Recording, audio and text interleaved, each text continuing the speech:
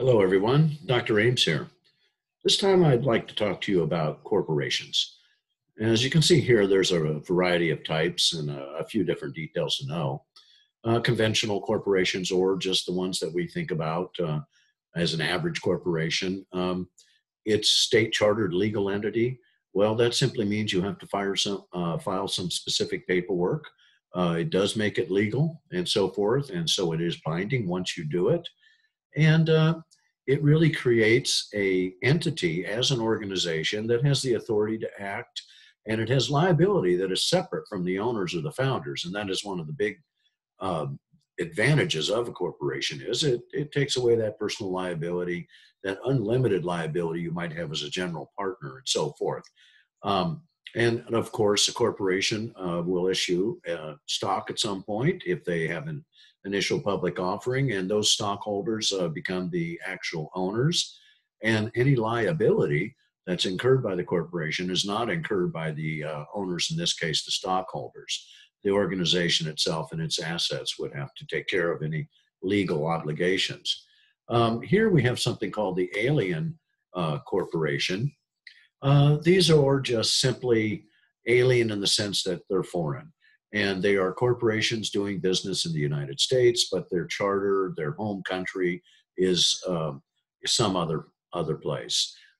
That's as opposed to what we would say as a domestic corporation. They do business beginning in the state which they have their headquarters or which they are chartered in. They become incorporated. That's considered their chartered state. They operate under those state rules and so forth. But there is a distinction here, especially between alien corporations and foreign corporations. It's really a legal distinction. Foreign corporations do business in one state but are chartered in another. So they're considered foreign in the sense that they might be US companies, but since they operate or are chartered in one state and are doing operations in another, they would be considered by the operators or businesses in that state as being foreign corporations. This is different, and this is why we have a different term. Alien corporations are clearly meant to identify foreign-owned corporations operating anywhere in the United States. So it's really a legal distinction made by the government, probably through the Treasury Department, I would imagine, because the Treasury Department handles the IRS, and they, of course, are the ones that handle paperwork for corporations. So as you can see here, we also have what are considered private corporations. These are considered closed. They still have stock, but that stock is all owned just by a few people, usually the founders. It could be private in the sense it's a family, or it's one or two people, and so forth. The stock is not made available to the general public, so they really own everything. And the fact that they have all this stock, it really increases personal wealth and so forth. And then, of course, we have just regular public corporations. These could be domestic corporations, or depending on your point of view, foreign corporations from another state operating in your state. They sell stock to anybody who's got the money to buy it and so forth, and they sell it on the stock exchange. Now, what I would like to do here is, if possible, show you some slides on some private corporations like we see right here. And we'll take a look at really some of the top ones in the country and what their assets are. I think you might be surprised by how much their assets really are. So give me a moment to switch screens.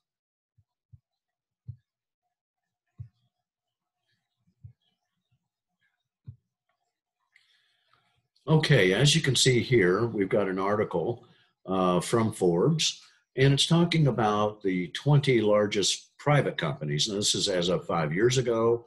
Probably hasn't changed too much, maybe a little bit. As you can see here, Forbes looked at 216 companies that make the largest private companies in the United States. To get on that list, you have to make at least $2 billion in revenues any given year. So let's take a look.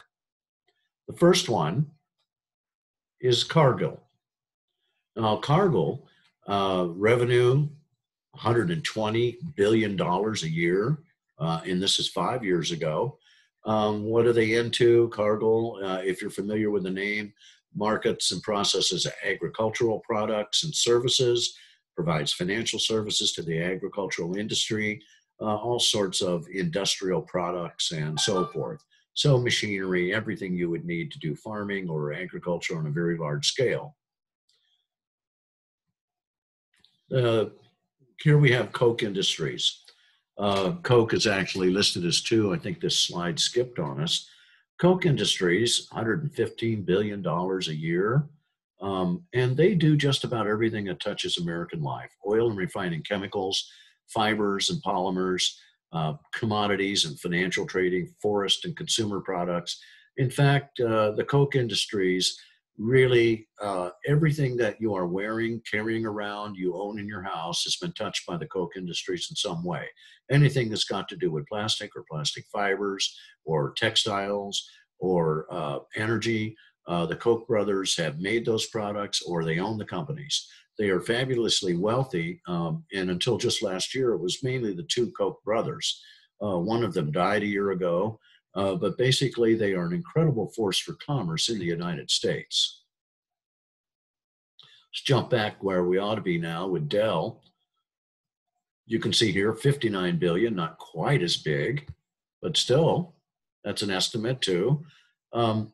IT products and services, obviously, and Dell doesn't manufacture everything, of course. As you know, they contract out and they have companies building things for them. And then another one that you might not think of to be in the top, Albertsons, 57 billion, again, very, very similar. Supermarkets, of course. And let's just take a look at one more here. Bechtel, $37 billion a year. Private companies, remember. So these are not they do not have publicly held stockholders. So some family, some group of individuals, generally a family though, will own all these assets. And so there, of course, Bechtel is a big industrial type firm, engineering, construction, managing products, and so forth.